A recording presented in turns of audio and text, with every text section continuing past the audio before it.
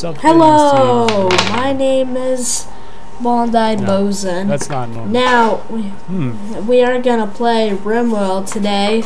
So, I haven't played Rimworld probably in just we've talked a lot 7 months. I haven't played Rimworld yet. So I made a part 2 video, which is the last one, so I'm gonna make part 3. So today, I'm gonna make it. I know. I'm sure the title card I made for this would show that much. We also are making this video with the idea that you, the audience, are either a newer player who is trying to find some cool mods after enjoying the base game, or a returning player who doesn't quite know what is still around or just came out. So you'll find mods both new and old. So what qualifies a mod as can't live without? Well, the criteria is pretty simple. Is it in 1.12 version of Rimworld or very few 1.1, which means you can download it right now and play as of writing this video. And is it a mod that can help you in some way? So no mods that make gameplay harder. I said no mods that make gameplay harder. I want to thank everyone who supported this list, and if you have any mod suggestions, let us know in the comments down below, and like and subscribe as well. Every like we get holds Mr. Void's Legion of Chaos back 1 hour. That's going to be in my nightmares. On to the list. Alright, let's get this out of the way. First off, for mods you can't live without is every vanilla expanded mod by Oscar and his wonderful, wonderful team. Long story short, these mods fit the vanilla feel completely, not being too over the top and broken. Highly recommended for any playthrough. My personal favorite mods of these are the Vikings and Mechanoids. Beautiful combination there. Next up, the Runtime GC, highly recommended for any playthrough because it cleans up your files and speeds up your game. Great, especially when you don't have a supercomputer at home. No one else is great? Actually being able to quickly get your pawns to haul or chop trees when you need them to. Allow Tool helps you do just that. Honestly surprised the functions aren't in the base game by now. Super useful, and you will feel so off when you don't have it. So if you've been playing modded Rimworld a while, you might be frustrated with dealing with all those mods, especially since this list is going to be pretty big with mods you should download. Good news though, Fluffy has you covered. The mod manager is extremely helpful with making your mod pack, letting you search for mods, indicating what version of the mod you have, and even auto-sorting mods based on the things needed to run the mod. Also, as an honorable mention, Fluffy's mod list has plenty of things that can help you, but like Vanilla Expanded, it's not fair to other mods if we give them more than one slot. You won't go wrong using any of those mods, but the mod manager is almost required nowadays to set up a functioning mod list.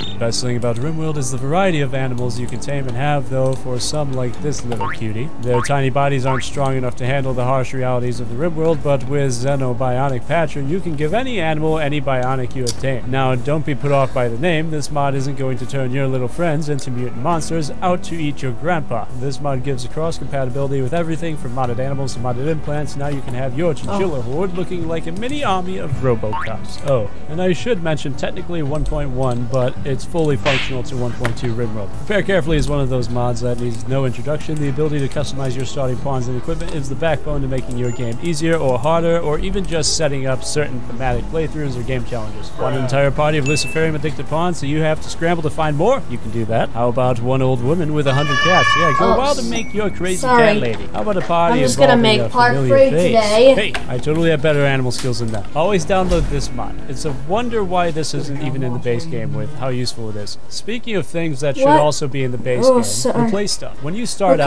walls are going to more than likely be your starting material with a lack of stone. But once you get a good supply of stone bricks, of course you are going to replace them, right? But it can be so frustrating to have to deconstruct the walls just to change materials. Sometimes you might forget about this project, so now you got raiders or wild animals coming in to ruin your day. With this mod, you get the benefit of your walls without risking your safety. Just replace the materials whenever you can. Though being out on the rim will make things pretty grim. Don't try Rim Reality. So like that segue I'm just gonna watch. Rim Reality. This mod basically tweaks some of the mood raises and penalties for certain things happening, tweaking how your pawns react to things that in the grand scheme of things wouldn't matter. What about? Definitely a good mod to feel more realistic, just gonna as it look were. For if you want to survive out in the rim, you need money, either to pay off people to not kill you, buy medicine so you don't lose your favorite pawn to go green thanks to an angry beaver, and of course show off.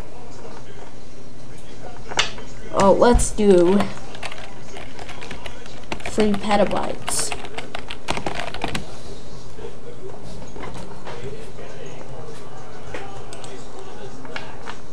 It's actually kind of amazing how many wires got crossed on this project, but we are finally doing it. we are building petabyte project number 2, and not a moment too soon.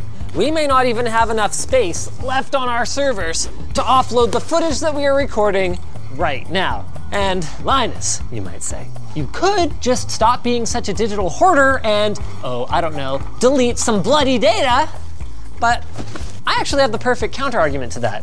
You sound like my wife. Just let me have my fun. And we're gonna have some fun today, ladies and gentlemen, because I accidentally have over 3 petabytes of hard drives. Smart Deploy makes it easy to handle daily IT tasks like Windows imaging, patching, updating apps, and migrating user data. You can do it all over your existing network or the cloud without leaving your desk. Get your free offer at smartdeploy.com/Linus.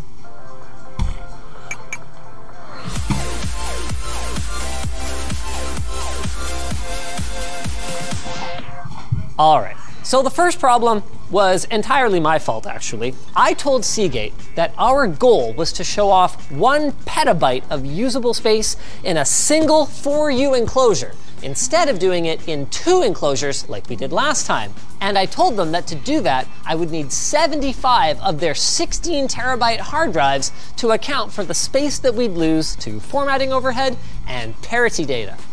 So that's true. In 5 ZFS RAID Z2 arrays, we would be able to lose up to 2 drives per VDEV. So that's up to a maximum of 10 of our 75 drives before we would actually lose any data. And that would still yield over 950 terabytes of accessible space. One small problem though. Oh, oops, sorry. It's actually kind of amazing how many wires got crossed on this project. But we are finally doing it. We are building petabyte project number 2, and not a moment too soon. We may not even have enough space left on our servers to offload the footage that we are recording right now. And Linus, you might say, you could just stop being such a digital hoarder and, oh, I don't know, delete some bloody data. But I actually have the perfect counter argument to that. You sound like my wife. Just let me have my fun. And we're gonna have some fun today, ladies and gentlemen, because I accidentally have over 3 petabytes of hard drives. Smart Deploy makes it easy to handle daily IT tasks like Windows imaging, patching, updating apps, and migrating user data. You can do it all over your existing network or the cloud without leaving your desk. Get your free offer at smartdeploy.com/Linus.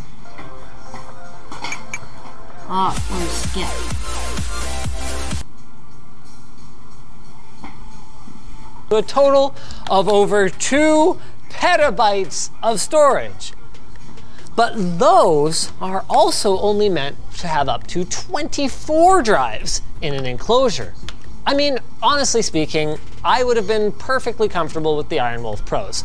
They've got an extra 2 years of warranty compared to the regular Iron Wolf. They've got included data rescue service, and they've got a greater rating for both their per year use and mean time between failure. But thing is, we're supposed to be setting a good example for you guys. And when I clarified, hey guys, so the plan is actually to put all the drives into one system, they sent over the big dogs. Meet the Exos 16 in its top current capacity of 16 terabytes. Each of these is okay, Rimworld's now back. Okay, I just watched Noobert videos. I just spent some time watching Noobert. So I like Rimworld. Hey, hurry up, you lazy turds. Come on. Get up. Come on. Sir, he's already dead. Slowing. You're right, he is. I can feel my this computers. means, right? Stop wasting time. Every second you rest is another second wasted. Work, slaves! Let's see. Hey there, and welcome to another video by yours truly, Noobert the Great. This time around, I'll be talking about Ooh, looks like yes. In Rimworld, there are lots of stuff you can do with your colony, from planting food to training colonists to conquering the world. It all consumes time, both in real life as well as in games. Since that's the case, I'd like to present you guys some tips that could be helpful to save time. If you've got any of your own, feel free to drop them in the comments down below. I'm sure everybody will appreciate it. Before we begin, don't forget to like this video and subscribe to my channel for more cool vids like this. Now, let's go. My first tip for saving time and being more efficient in Rimworld is to synchronize your colonists' sleep schedules. This can be accomplished by getting them all awake, sleep, work, and engage in leisure at the same time. For example, if you go with the default sleep timers, they'll have 2 free hours after waking and 2 hours of recreation time before sleep, with the rest filled in with work. It makes giving orders and managing colonists so much easier when they're all on a fixed schedule. Syncing recreation time is also useful as it provides socializing opportunities. Rearing livestock is necessary in Rimworld for everything from leather to milk, but animals can sometimes be a pain to wrangle or protect. That's where tip number 2 comes in: livestock quantity over quality. What do I mean? Well, think of it this way. If a herd of your sheep comes under threat, maybe you'll lose a few, no biggie. You've got a lot more. If you pet a thrumbo dies, it's a huge time investment and setback, and it'll be hard to replace. Now, with all that said, with the 1.3 update and the pens, you can use pens, but if you're not a fan of pens, this all still applies.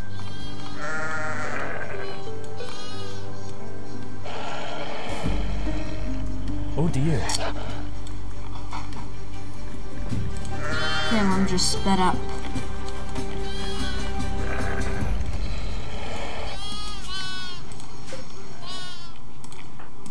Speaking of animals, another time-saving tip is to use them when hauling objects. I'm not sure if you can call this genius per se, but it's useful regardless. Assuming you have spare pack animals, just give them commands to pick up certain objects and they'll do so, carrying the objects to a location of your choice. You can carry lots of stuff from crates to dead bodies. It's really handy and saves time by allowing your colonists to focus on their task. Number 4 on my tip list involves food efficiency. In the early game, it can often be a good idea to use nutrient paste when feeding your colonists. It's not that you can't cook food, rather nutrient paste provides a lot of nutrition and can be prepared easily. There's also no food poisoning risk and therefore no downtime with them getting sick, unlike regular food, especially since most colonists won't be skilled chefs early on. The downside is of course a mood debuff. Since nutrient paste tastes horrible, you can offset it via recreation though. Next, let's talk about vanometric power cells. These giant batteries are rare quest rewards and provide a constant flow of 1000 watts of energy without needing any input whatsoever. Vanometric cells are also portable, so you can move them around. If you get your hands on one, try to utilize it. The power output isn't super high, but it can be useful for maintaining power to vital infrastructure in case of blackouts. It's also useful for raiding outposts because you have power for turrets that you want to bring along, so keep that in mind. All edible items have an expiry timer, after which they'll rot and go to waste, along with all the time you spend harvesting them. Generally, refrigeration slows this timer down, but you can also cook raw food to reset the timer. Just cook your food. It'll save you time in the long run since you'll have less trouble reharvesting stuff and feeding your colonists. One cool system that Rimworld has is the Inspired Creativity buff, which provides an affected pawn the chance to create a legendary artwork. You can then sell that piece of art for loads of money. The problem is, this buff only lasts 8 days. It usually turns into a mad scramble to finish a new piece, which wastes time that could otherwise be spent on other tasks. The trick is to keep a few unfinished art pieces in storage. Since the buff applies on completion of an artwork, this tip allows you to manipulate your chances of acquiring legendary art. Ever eaten dinner in front of your TV? Well, you can, and should, make your colonists do the same, or something similar at least. It's as easy as sticking a horseshoe pin in the middle of your dining room. By combining your recreation and dining rooms, colonists can gain all the associated buffs in one room. It saves resources, time, and space. Really handy tip.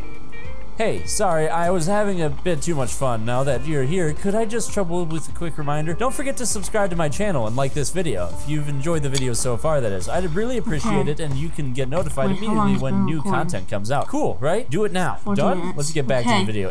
Thanks. If you need to feed your animals but are lacking in pawns with the grower skill, what do? Harvest the hay grass anyway? And reduce yield? Here's a suggestion. Plant daisies instead. With a nutritional value of 0.18 and 2.5 days growth speed, they're useful to plant in grazing fields instead of getting your colonists involved. Let the animals harvest these daisies directly while you can do the same with hay grass. It has lower nutritional value if eaten directly. Speaking of animals, one of